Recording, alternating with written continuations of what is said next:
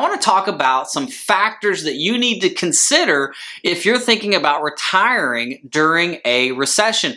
And the third factor we're going to talk about today is going to be the most controversial, and the last factor is going to be a bonus tip, so make sure you hang on till the end because I've got some good ones for you today. My name is Drew Blackston. I'm a certified retirement counselor, investment advisor representative, and I am your virtual financial advisor, helping you get to retirement, helping you get through retirement, and even in a recession, protecting your ability to stay in retirement. Point number one is this. If you're thinking about retiring during a recession, don't time the stock market. And what do I mean by don't time the stock market? Don't try to buy when you think the market has bottomed. Don't try to sell when you think the market has got its peak. The old adage is time in the market over timing the market. The stock market has 52 weeks that it trades throughout the year, and by statistical standards, only 10 days out of those 52 weeks actually propels the market up or propels the market down. And if you're not invested in one of those 10 days, you're not going to get all the gains and you're not going to get all the losses of being in the stock market. That's why it's so important for you to not time the market. Remember back to 2008, the Great Recession. The stock market was down over 50%. $3.4 trillion worth of retirement investing accounts were wiped out in that 15-month period. $3.4 trillion in retirement savings, hard-earned retirement investing accounts gone. Home values in some parts of the country were down 80%. That recession hurt.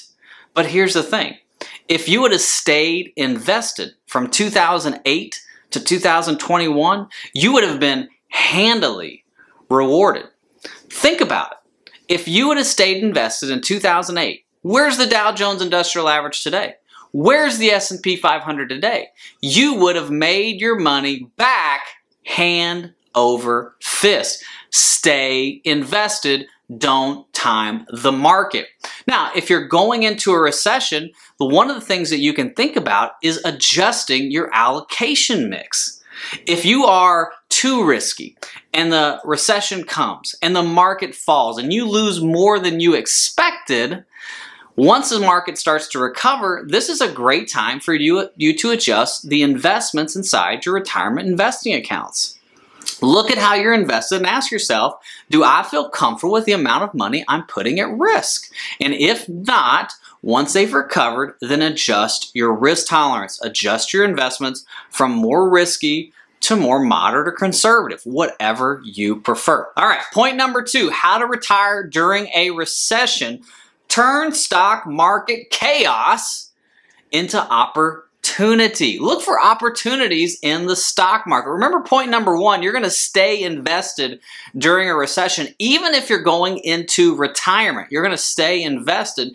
Now we want to look for opportunities. Maybe you're still working. Maybe you're going to retire at the end of the year. Well, if you're over 50 within your 401k, or if you're investing in an IRA or a Roth IRA, you have the ability to do a catch-up contribution. What is a catch-up contribution? The IRS says, hey, because you're older, we'll allow you to put more money into your retirement investing accounts to give you a leg up because we know you're going to be retiring soon. So if you're already maxing out your 401k, your 403b, your IRA, your Roth IRA, look for ways to put more money into those accounts. Maybe if you don't have any more money to put in your 401k or your IRA, look for money to go into your brokerage account and now take advantage of stocks, ETFs, or mutual funds when they are lower. At the time of this recording, the S&P 500 is down about 22%. That means that you can buy VOO, which is the Vanguard S&P 500 ETF, 22% below its all-time high. Seems like a good deal to me. And even if the market goes lower, you still bought it on sale.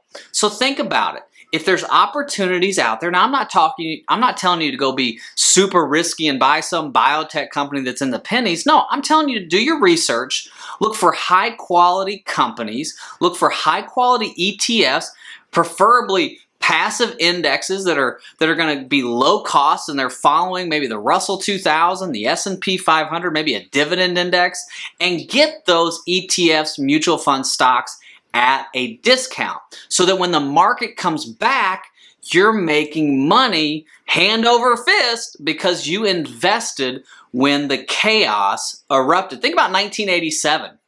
When the Dow Jones had its worst day in the history of the Dow Jones Industrial Average. If you had invested on that day, you would have made 50% over the next 2 years. If you had invested on the worst day of the Dow Jones Industrial Average, when everybody was screaming, you made 50% on your money over the next 2 years. If you had invested in 1982, the end of one of the longest recessions in our history, if you had invested money in that year, again, a bad year, you would have made over 60% the following 2 years.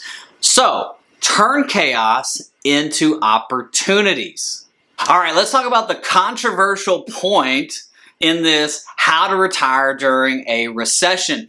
And this point only applies if you are 62 years or older, because at age 62, you are eligible for Social Security. Now, if you take Social Security at 62, you're going to get 70% of your full retirement benefit. If you wait till 67, you get 100% of your full retirement benefit. If you go to 70, if you're an overachiever, maybe a broccoli eater, then you're going to get 124% of your full retirement benefit. But here's my point.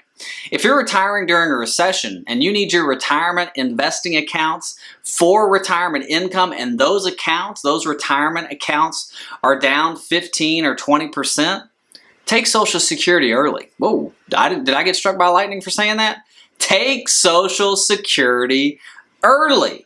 Because here's the thing, I would rather you have a guaranteed source of income. If you want to retire at 62, you need to retire at 62. You can't stand that job or that boss who just whips you every day. You need to get out. Take Social Security early. I would rather you have Social Security at a 70% discount or a 30% discount, 70% of your full retirement benefit, and not using your retirement investing accounts right away for retirement income. Let those grow, and then as they come up, you can start using them for retirement income. Let me give you a good example. I've got a client, her name's Molly. Molly worked for Macy's. Macy's is laying off employees. Well, she's 62 years old. Her Social Security benefit at 62 would be $1,200. She still wants to work. She wants to work part-time. She doesn't want to go back to working full-time. If she takes Social Security at 62, the Social Security Administration says, hey, you can take your Social Security at 62, but you're only allowed to make $19,561 in earned income from a job, or we're going to tax you pretty heavily on your Social Security. Well, her Social Security at 62 is $1,200 a month.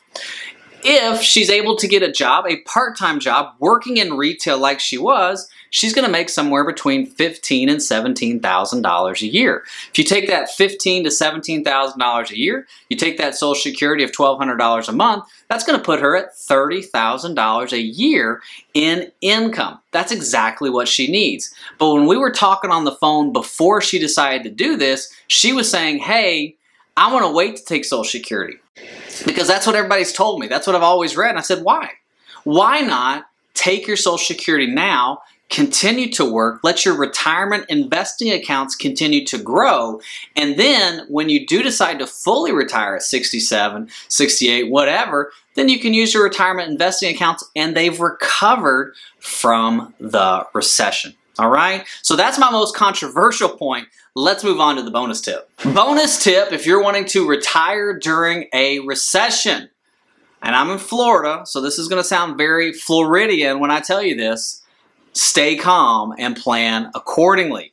Go jump in a pool somewhere. Take a swim in the ocean. Take a walk outside.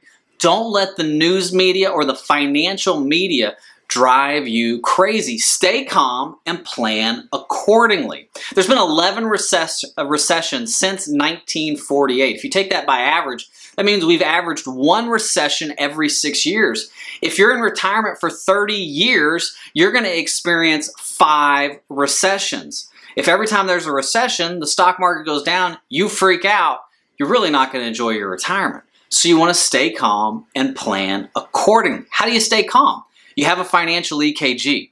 Because you can get a financial plan anywhere, but you can only get a financial EKG here. And what we're going to look at is we're going to stress test your retirement investments. We're going to look at your income, make sure that you're taking it at the right time, that your retirement income is going to last for the rest of your life. And we're going to build out a plan of scenarios to make sure that you can get to retirement, through retirement, and protect your ability to stay in retirement even during a recession.